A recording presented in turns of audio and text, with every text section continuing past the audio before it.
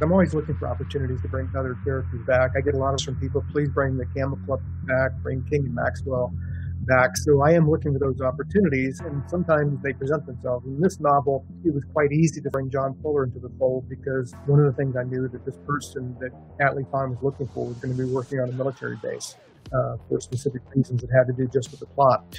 And as soon as you bring the military into the equation, obviously John Fuller became an opportunity to bring him back because he's a CID Army investigator. And it gives the reader almost like 2 for 1.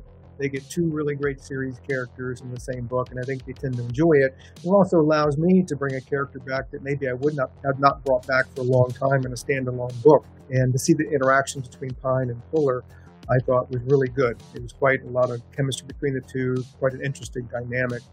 And obviously it allowed the readers to see a character that they hadn't seen in a while. Hachette